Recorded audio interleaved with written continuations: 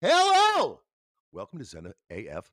I almost said it wrong. Zen AF podcast, ladies and gentlemen. You are here with Wayne Hanna and Alex Skuby. Alex Skuby and Wayne Hanna.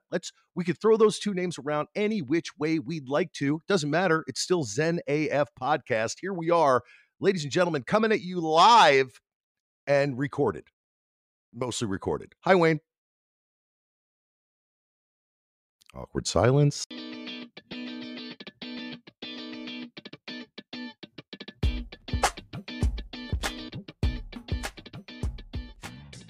There it is. I'm still wearing pajama pants. I haven't showered in 3 days. I wanted to talk about that. And I'm okay with it. Okay, so here's something wild, everybody. So I have not showered since my wife left for Austin, which was about, I think, 4 days ago. Thursday, Friday, Saturday, Sunday. So 3 days. Wayne is the same, has not showered. I feel like complete greaseball and I'm itchy. How do you feel, Wayne? Well, I swam. Last night I went in my pool for a second or two. Okay. And it's salt water, so it's good for you. That's what Cosmopolitan magazine said. Do you remember, and some of you young folks won't remember this, but back in the day when we would date, when magazines were a thing, your girlfriend would come over. And I just want to let you all know that I'm thinking of this right now, and I'm hoping it works out, which it usually does. But I was thinking about this right now. And remember when they come over and be like, Alex, we need to talk. I did a quiz on Cosmo, and it says we might not be compatible. And Paula Abdul, I mean, she met her husband because of this Cosmo quiz. You know, it's funny. I still take them. Oh. Well, you also take Quaaludes, so yes. Well, I think I'm going to go off the Quaaludes and just go free spirit, free willy. Hey, I wanted to talk to you about emojis. Oh, fuck. Okay, so here's the thing. I'm going to spit out so people use emojis. A lot of people do when they text or when they just communicate. So I'm going to spit out a few emojis, and I just want to hear the first thing that comes to your mind when I say an emoji. Okay. Can you hang on? Because this is now a new thing, and I did not know this was going to happen. I didn't know. I don't think it's a new thing. No, but something I wanted to do. No, I understand, but a new thing that we're doing in the podcast, and I think that when we used to do one-word headlines, we never had beginning music, and now that I'm a professional editor, ladies and gentlemen, hang on. I'm going to intro it, and I'm going to put background music. Okay. So, and then I'm going to edit it in. Okay, I don't know if you had to tell everyone that, but okay, great. So now that that's there. Oh, all right. Well, here's the music. First thing that comes to your mind, emoji time with Alex, Skuby, and me. Okay, go. Okay, so here's the first emoji. Ready? Here we go. Banana. Awkward silence. Jaundice penis. Okay, here we go. Eggplant. Big, swollen penis stung by a bee. Okay, all right, great answer.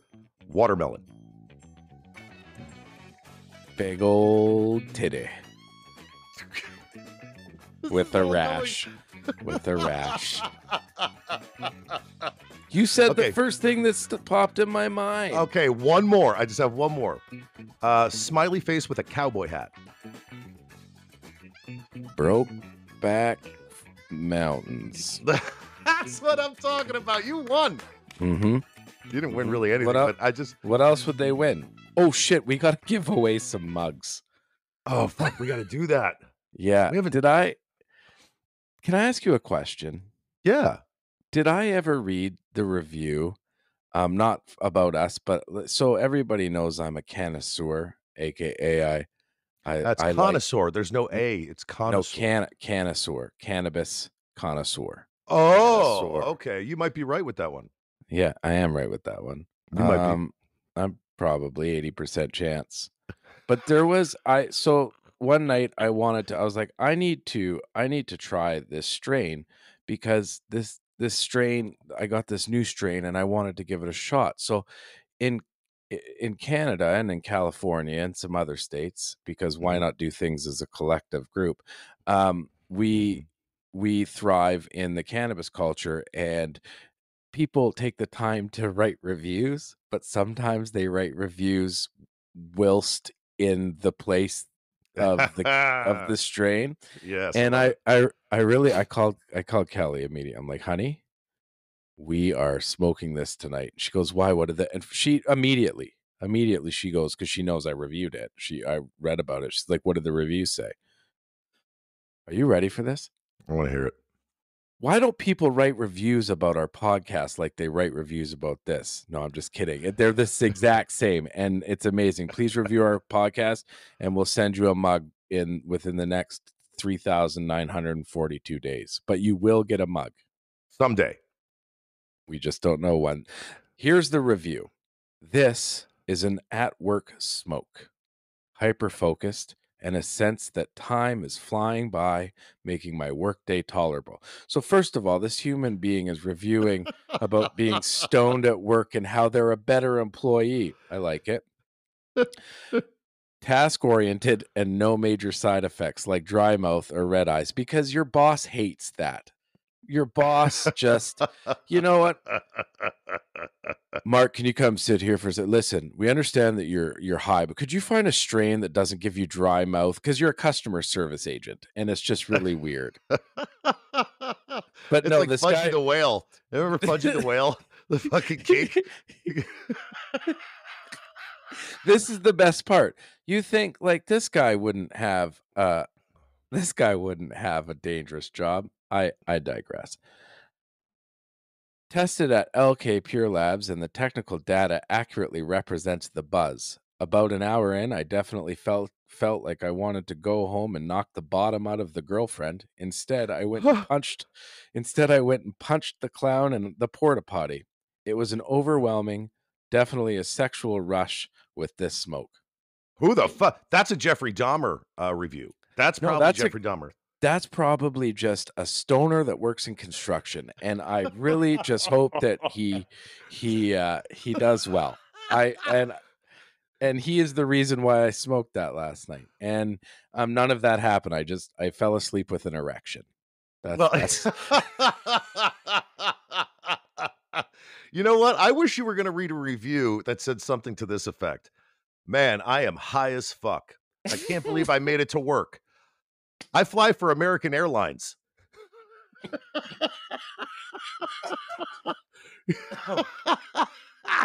The fucking captain, like a pilot up there, "I am high as fuck." Like smoking this strain really dials me in during surgery.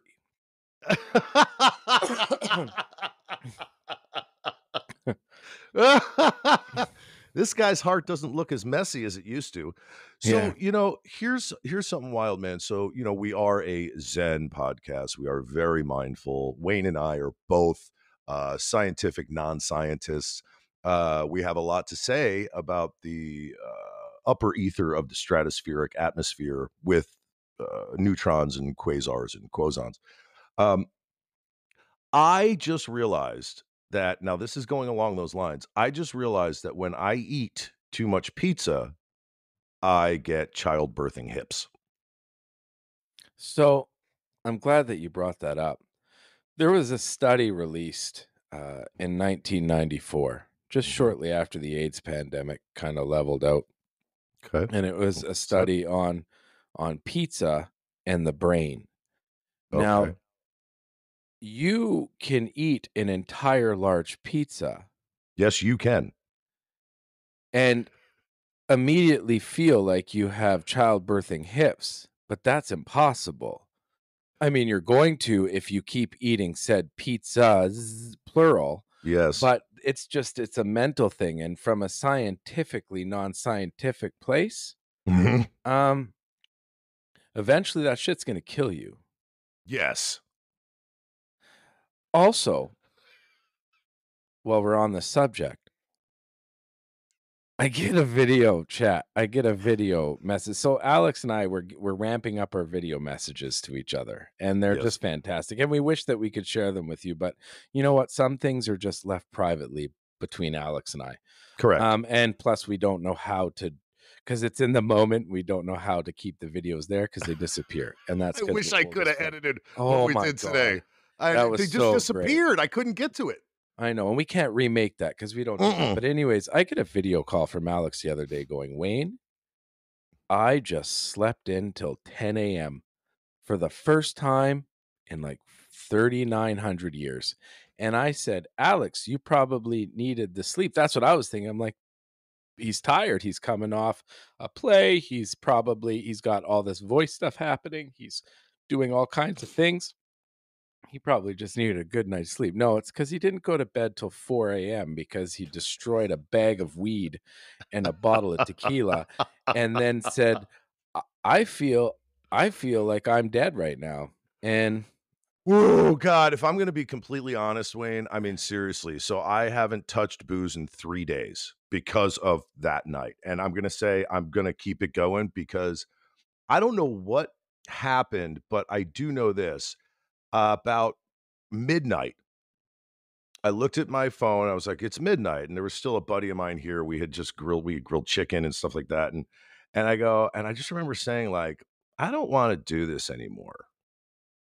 And then I just woke up at 10 a.m. and I couldn't find my glasses. Right, I couldn't find my glasses, so I'm blind. So I'm walking around the fucking house, literally fucking anxiety attack through the roof anxiety, trying to find my glasses, and I finally found them. They were in the kitchen, and I'm not sure why I would take my glasses off in the kitchen to go to my bedroom, which is across the house, but I did that, right? So all I'm saying is I'm gonna chill for a little bit. You well, know what you I mean? know what? The From the science community, we would Okay. well, this was an experiment. The thing that people don't realize is that Alex and I, yes, we are macho, manly, masculine. You know, we wear the pants in our relationships. They just pick them out and put them on, and then they Awesome. also control the zipper, and Yeah. like we do what we want when they tell us that we can. And then when they Yes. leave, see, I don't live with Kelly yet, but when she leaves within that like 16 hours she's gone, Yeah. sometimes 48 if she needs a break from me, Yeah. I fall apart. I fall apart. Like, and we haven't even been together a year, but like I don't function without her. And it's very much, No. you said two things to me. You said, Wayne, you know you found the one when you laugh every day and when you fall apart when she leaves. Because you, sir, every time Maureen goes away, Mhm. so do Yeah. you. Well, what's funny is that and you're not wrong. You're absolutely correct. It's funny Mhm. because so much of our life together is spent together, right? Just kind of like, what do you want to do? What should we do? Like, whether it's like fucking gardening or, building something or redoing the house or whatever we do, going to lunch and just watching TV or whatever the fuck it is. That when she goes away, I get this sense of my first sense is like kind of like this, okay, well, yeah, you know what? She's gone. I'm gonna just do me. I'm just gonna be fucking me. But the funny thing is, I am me when she's here. There is no change, except for the fact that when my friends come over, when my wife is gone, quick, my friend Robbie, who's an older man, he every time my wife goes away, he goes, I just got tomahawk steaks. I'm bringing them over. We're gonna have some beer and we're gonna eat those steaks. I'm like, great, we could do that when she's here, but her being gone makes it a little like, ooh, the guys are gonna get together and we're gonna have a tomahawk steak. One thing leads to another. Next thing I know, I'm eating You're pebbles out of my banging. fucking. Oh, Whoa, whoa, whoa! I don't know. Some things are just supposed to be between you and me, Wayne. I'm not there. The secrets we tell. You know what? Horrible, horrible. I'll say this, and it's kind of, I'm glad that you brought that up, and I'm not going to give details. And this is a serious moment. This is a mindful ish moment and a Zen moment. And I had a conversation with somebody that's becoming pretty close to me. He's a buddy of mine, and I'm getting to know Oh, him. And good. and Who's that? What's his name? I can't, I can't, I Wow. can't, So I now it's a can't yet. secret. It's So now you have this thing that's going on where you fucking hang out, you're getting to know some you have guy. Carl. You have Carl. Can I not have somebody? You have Carl. Fuck you, Carl. You can I not have listen to me. Listen to Go me. ahead. Okay, do it, do it. So he's struggling. He's struggling with anxiety. He's struggling Mm, he's struggling with a few things, and um, he comes from the generation in the world where we were told to suck it up as men, and we were told to not be vulnerable, and it created an ego within this person, and the one thing I noticed, because I don't want to go into details, mhm. he's going to be just fine. We're going to spend more time together, but the one thing too is that Okay, his I know it's a go lot, ahead. but I'm you'll sorry. like so he is still surrounded because he still lives where he grew up. So he's still surrounded by those buddies that may not have grown up, that like to crush a 2 for a Mm, beer and shoot mhm. things and, do the rednecky stuff, and Yeah, he you can see that he wants to get away from that, and he wants to try hanging out with a different group of people that maybe don't drink every day, or like that like yeah. to go golfing and stuff. And I find it's really hard to I moved away from home when I was young, so I'm not and I had no friends, so I'm not surrounded by the There you people I go. grew up with. But it's got to be tough for, like the guys want to hang out, and some of our buddies like to still get polluted, and we might not, or we might, I don't know, like it Mhm. depends. And then peer pressure, like you're 49 years old and you still give into peer pressure. And Me? I'm 42. We give into, as men, we still give, as humans, we still give into peer pressure. We don't want to maybe stay up till 2, 3 in the morning and party our faces off. Maybe we want to get a good night's sleep, but your buddies come over, and next thing you know, you're drinking shots of tequila out of their belly buttons. Well, I wanna say something. Aside from the belly button tequila drinking, I will say this. My biggest power in life at this point is the word "no." That's my biggest power, and I've Yeah. gotten really good at saying it. No. So, I'm not gonna blame anyone for my debauchery because I am a 49-year-old man. So, if my friends come over, we got a case of beer, there's tequila, there's weed, there's steak, there's fucking potatoes, whatever it is, I'm gonna do as I please, right? Those choices might not be the best, especially for health reasons and mental health, but I will do what I choose to do. Okay? I mean, when I was younger, peer pressure was fucking insane. I mean, it was insane. I did stuff that I didn't want to do, or I was like embarrassed to do, or I felt guilty about doing. Now, I mean, my wife can peer pressure me. I mean, she can. But here's something wild that you were talking about this dude. Uh, you said that he, you know, grew up in a family or an environment. I don't know this person that is very, Small town, macho, very small small town. town, very, kind of a maybe this term is loose, but like redneckish, where you suck it up, all this stuff. The problem with that is it's creating horrible mental places for me, especially for Mhm. men, right? I mean, Mhm. it is, and I think that's where a lot of our violence and shit comes from. Like these people, Mhm. they act out. It's like, and by the way, I don't know how old this person is, but if you still live in the same place that you grew up in, I'm not saying it's a horrible thing, but what I am saying is that your mind cannot expand. Mhm. It can't expand. It's impossible to expand your mind in the same place that you've grown up. It's Mhm. impossible. You have to go away. You have to go see things. You have to meet people. You have to talk to people. You have to go out there, right? I mean, you just do. Yeah, and I think that's the goal, is for him to get to a place where he can do that stuff, and and see, live outside of the box a bit to see the greener grass, because you become a better person. Now, I will say this: I wasn't talking about you specifically. You are the bad influence. Yes. I hadn't been drunk in years, and then I came to your place for 4 days, and all I remember is trying to drink a bottle of water while eating a taco at a taco truck in Austin, Texas, by myself, and Oh I didn't yeah. know my name, and it was 8:14 PM. You're Well, still a bad influence, just way I earlier in the day.